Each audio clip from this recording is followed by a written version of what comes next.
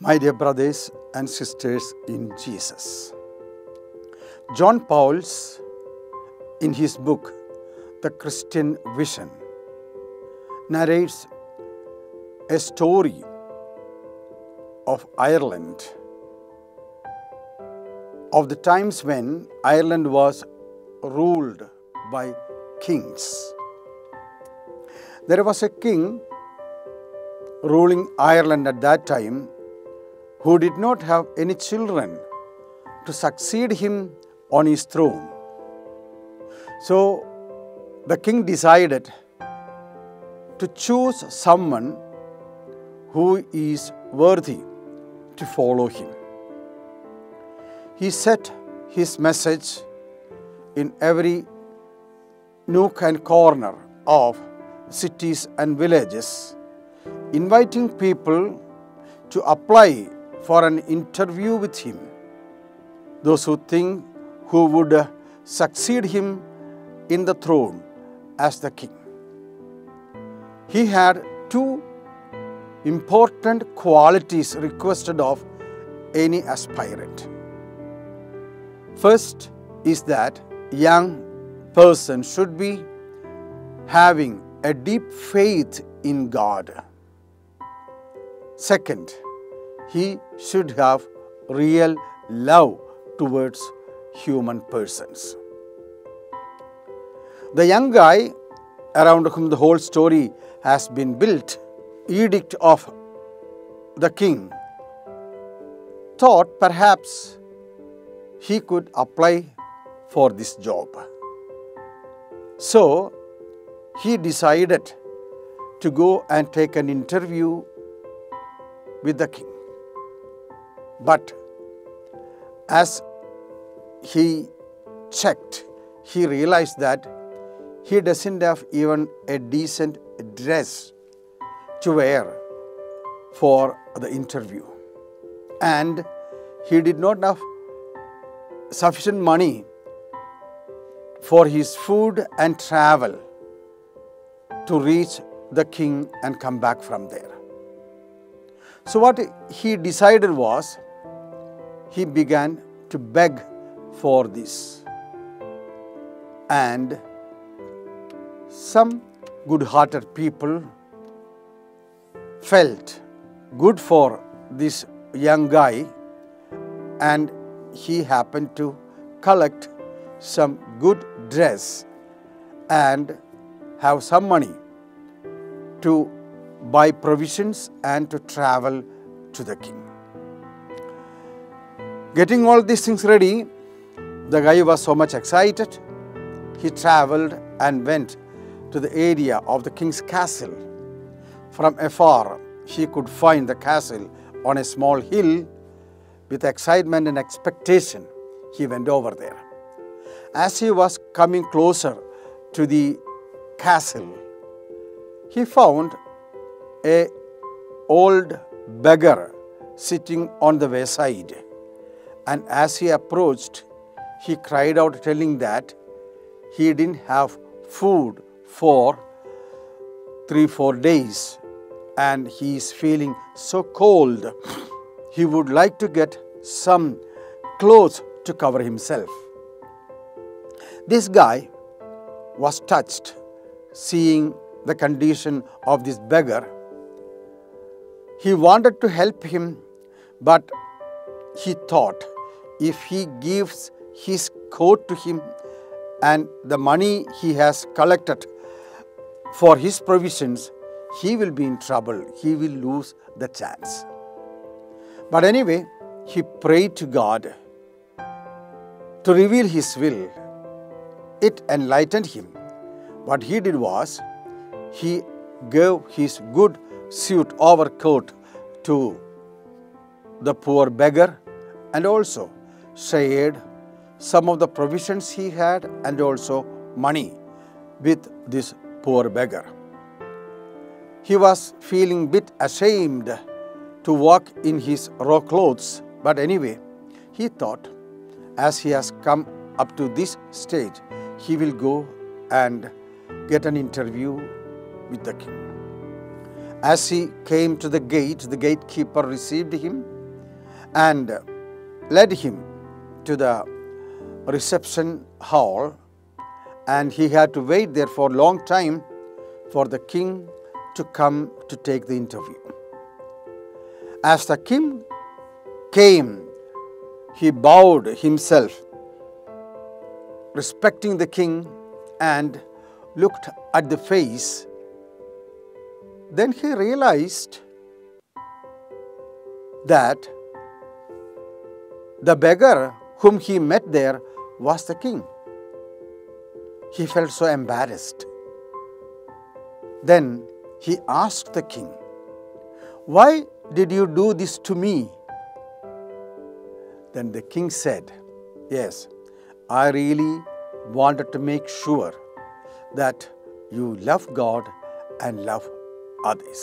Even though this is a fictitious story, the point is very clearly established that the king wanted to prove to himself that the one who succeeds him should have deep love of God and practical love towards his brethren.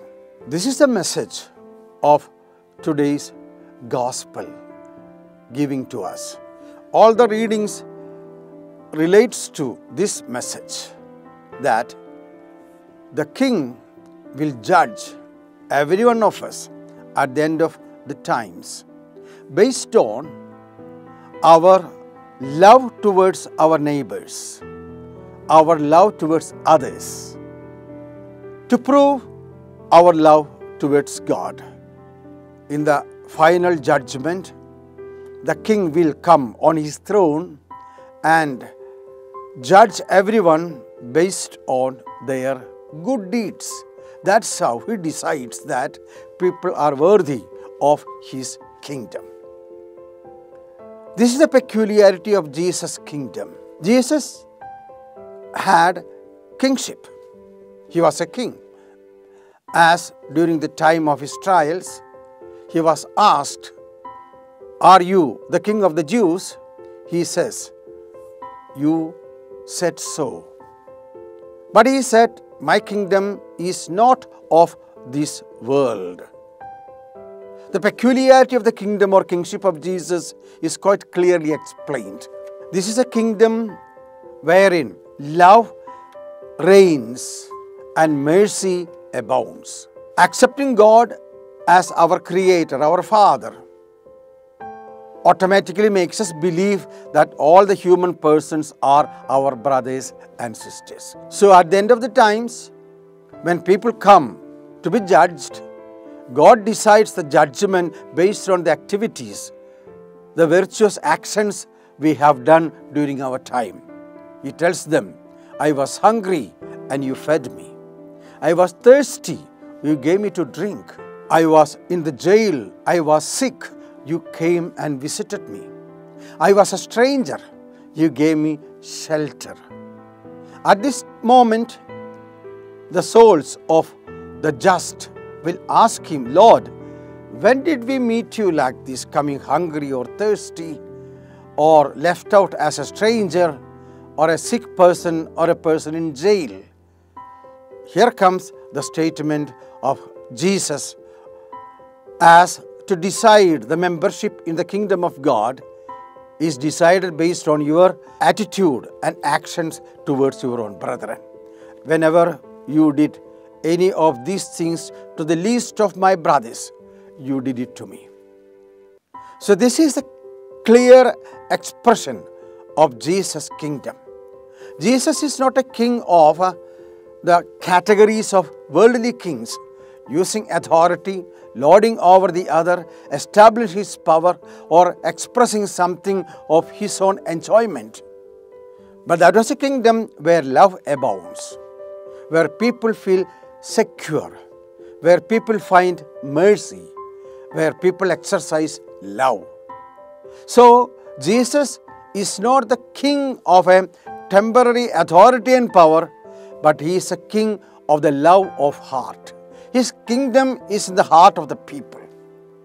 That is a clear peculiarity Jesus wanted to make for his kingdom, and his kingship is of that kind. During his trial, when Pilate asked him, "Are you the king of Jews?" he clarified the concept of his kingdom. "If I were like a king of this world, my disciples, my followers would have come and rescued me. They would not have never allowed to get me arrested like this. But my kingdom is of the other world of God's reign, world of God's love." Once a soldier was captured and brought before the king, accusing him to be a Christian.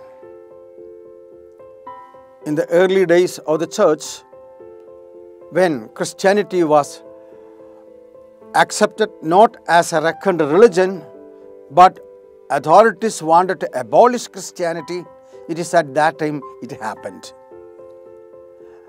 And he was brought before the king, and the king asked him, "Are you a Christian?" Boldly he said, "Yes, I am a Christian." Then he said, "Then you do not approve Caesar. You do not obey Caesar." He said, "No, I approve Caesar and obey Caesar." Then he said, "Do one thing, you offer the sacrifices to Caesar. If you are not an enemy of Caesar, you should offer incense to Caesar." Then the soldier again calmly told, "Jesus is my Lord, my God. Caesar is my king. I will worship only one God, that is Jesus Christ, who has died for me and for you." Then the magistrate threatened him, telling that, "I would execute you." He said, "Nothing doing." Magistrate said, "I can chop off your head from over your shoulders." The soldier said, "Yes, you may be able to take off my head from my shoulders, but you cannot take off Jesus from my heart." That is a depth of love this Christian soldier had. That is how he accepted Jesus as his king. For him, he is ready to accept even death. His life is not more valuable than Jesus for him. This is how Jesus becomes a king of heart for the believers who have got deep faith in God. That Christian soldier was decapitated.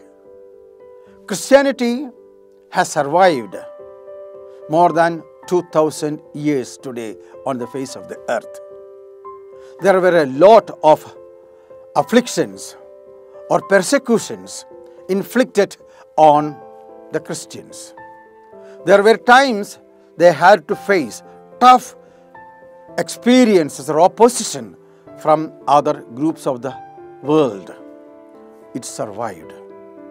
During the Middle Ages, there were a lot of troubles, misunderstandings, wrong expressions, and allegations against Christianity.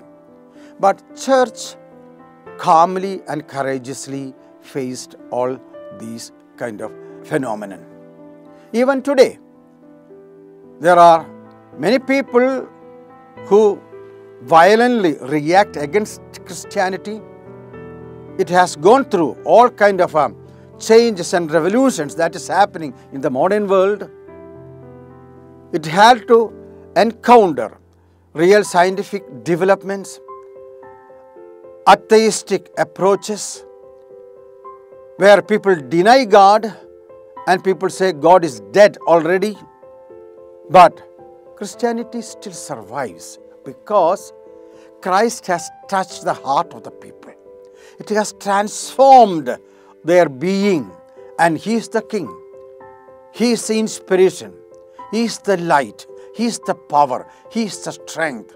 He is the valor of those who believe in Him. The Roman Empire, in spite of its might, which ruled the world so powerfully with the guns and cannons, is no more existing today.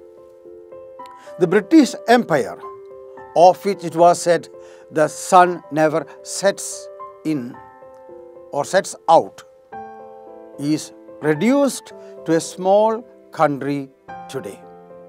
The French Empire, which showed its power and might under Napoleon, is today a very small country of the world.